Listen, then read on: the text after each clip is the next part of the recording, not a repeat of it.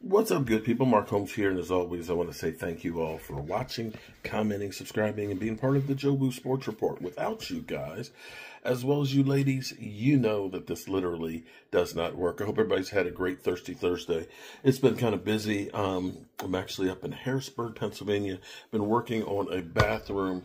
It's about a 3.5 hour drive to get here, and been kind of knee deep just getting started and feeling my way around there. And I didn't actually shoot a video for this channel in here, although I did for my day job. So I'm just catching up with everything that is the NFL and stuff.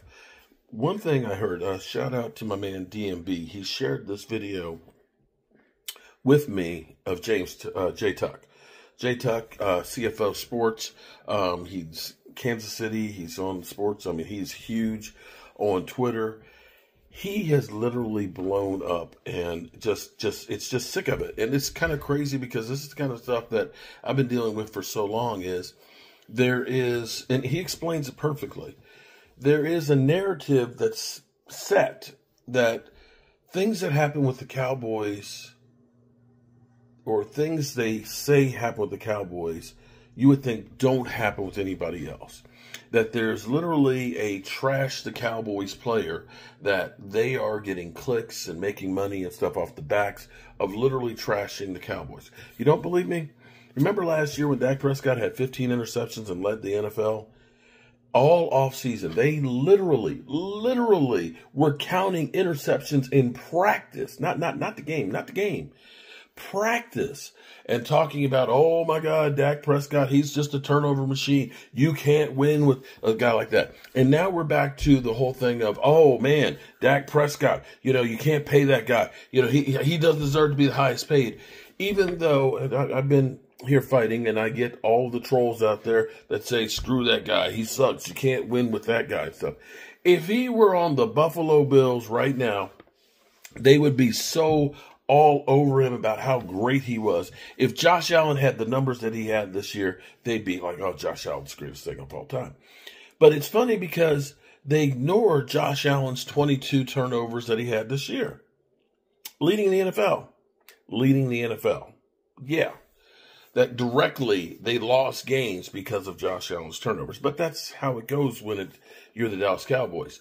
And I said a couple weeks ago, Micah Parsons is becoming the Dallas Cowboys defensive quarterback, because now he is target number one of trashing. So let me see if I get this straight.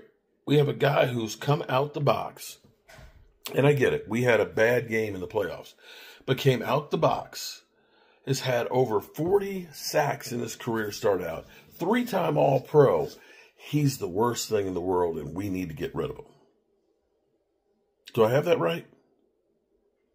That a Jesse Holley, no disrespect, who's got 200 yards in the NFL and got his start because he was on a reality show, literally said he is selfish because he's not trying to learn two positions, when most players have a hard time learning one position and sticking in the NFL. Listen to J Tuck. And J Tuck, I hope... And J Tuck, we started working on the Travis Henry to the Cowboys. Okay, shout out to you. And I'm hoping, because I know you said you're 50-50 on whether or not you're going to the draft. I hope we are there with you at the draft hanging out, because we're going to get into some trouble. But listen to J Tuck venting. I'm just going to play a little bit of it. But this is J Tuck unfiltered, because he's just gone deep. Yo, what's up, man? We're not going to do no intro, no edits, no none of that. We're going to get straight to it, man, because this has been kind of weighing on me a little bit, and I've been talking about it on Twitter, but sometimes I got to use my own damn platform. That's where I realized I got a platform. I need to start using it. Now, before we start, I'll say this. I have no problems with any media members. Like, I know them. We're not really friends. I'm friends with, like, a few of them, you know what I'm saying? But it's not like I talk to them on the phone all the time, or, we hang out or go out to drinks and stuff when I'm in Dallas, or different things like that, like I do with separate content creators. But I respect everyone. But, Be there in a minute. I am getting frustrated, visibly frustrated, with a lot of the stuff that I'm seeing when it comes to the Dallas Cowboys, y'all. And it's kind of gut punching, and it's kind of like killing my spirit. So sometimes you guys got to get it out, right? So I'll say this. We all know he who controls the media has all the leverage, right? This is why billionaires goes out and they buy media, right? Think about this. Elon Musk. Twitter is not a profitable business. Say he owned Tesla. Got Tesla stock, right? He bought Twitter for a reason, because now he can control some of that social media, right? Jeff Bezos, the Washington Post, right? So a lot of these billionaires, they have control over media sources and media outlets because it allows them to manipulate and control. We're coming up in an election year. It's going to happen. You know what I'm saying? So that's just part of it. So what we're seeing with the Cowboys that's frustrating the fuck out of me is that we are sitting back again, letting the media dictate and run these lazy smear campaigns when it comes to the players. And it's so predictable, y'all. It's so predictable that I put out a tweet in 2022, 2 years ago, explaining to Cowboys fans what was going to happen to Micah Parsons.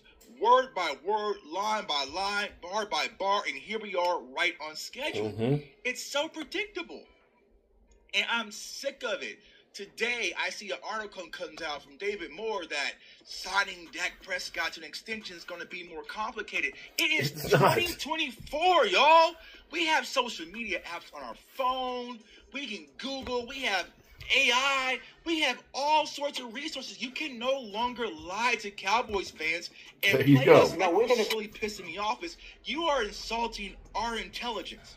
You think that a simple Cowboys fan can't go to Google and find out the cap space and show you how the Dak Prescott contract will work.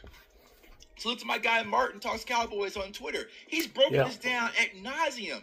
My guy we've all broken this down. Like, stop talking to me like I'm stupid.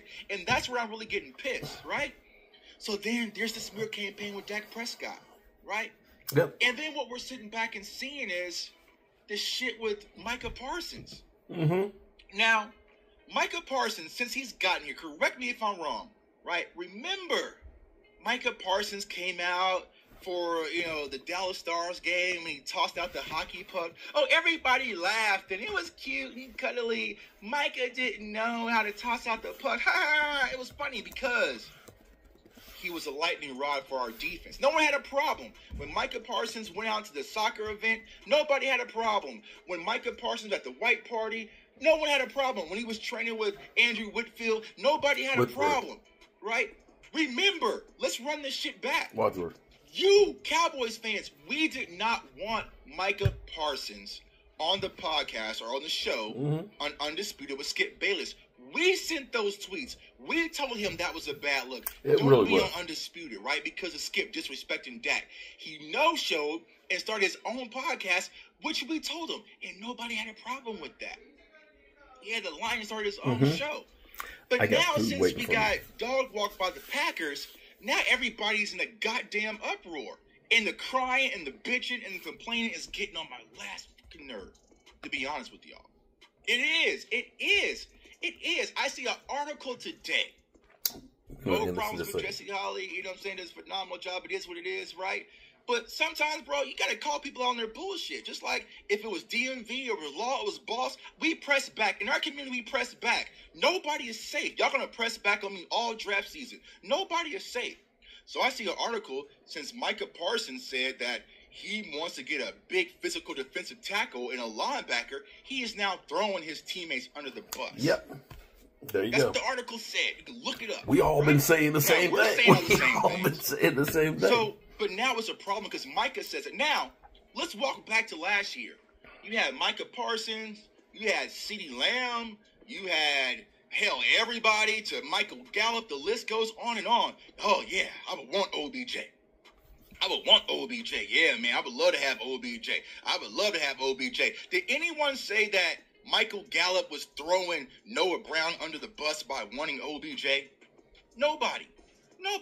I sat there and saw today, and I retweeted it, of Sauce Gardner talking to Jets fans about who he would draft in the draft this year with the Jets picks. There you go. Nobody batted a damn eye. But as soon as it's Micah Parsons, everyone has a damn problem because you're upset that we lost. I get it. I was there.